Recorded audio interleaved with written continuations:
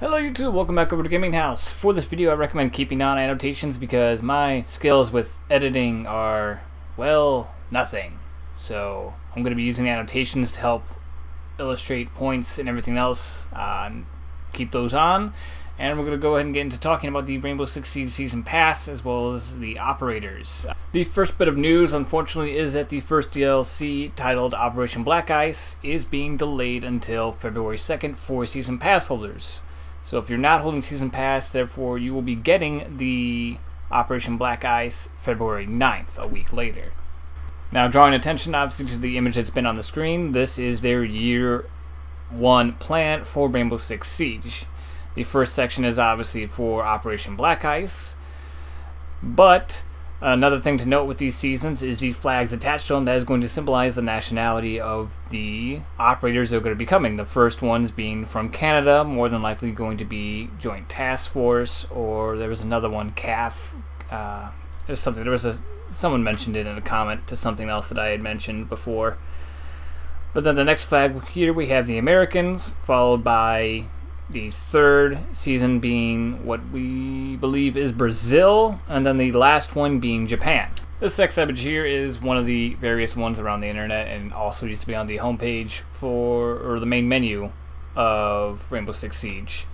Now this has all operators that are coming to DLC pretty much outlined in their little silhouettes.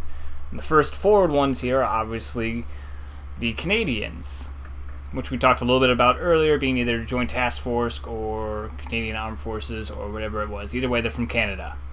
Now, the rest, of course, is left up to speculation. When we were bullshitting in the main menu, waiting for our friends to get online, we speculated on what the next operators would be, and just going off of the little triangle they kind of formed, the next two operators behind the Canadians, we theorized, are the American forces that will be added, most likely going to be in military origin, going off the gear that they're wearing.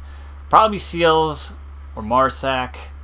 I'm going to side with SEALs just because in the Rainbow lore, when Rainbow first started, it was comprised of SEALs, SAS, and a few other guys from the random branches around the world.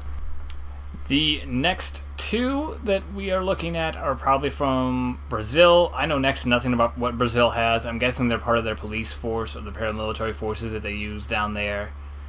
And the ones in the back that are just kind of chilling there, we are guessing are going to be from Japan. And those guys are going to be either from the Japanese Defense Force or possibly, again, also another police force entity from Japan. The last quick thing to talk about is abilities, and abilities are anyone's guess, other than the one clear hint that we have is the first one on the right, the Canadian, has a M4 variant with a underslung shotgun. And whether or not he is going to have a bunch of underslung attachments or whether it's just a shotgun attachment, either way, that is still an interesting ability to have a close range shotgun while also having the range of an assault rifle at his disposal. So that'll do it for the video. Hope you enjoyed. As always, like, comment, subscribe, all that fun YouTubey stuff. And you're welcome to come back over to GamingHouse for more gameplay and commentary.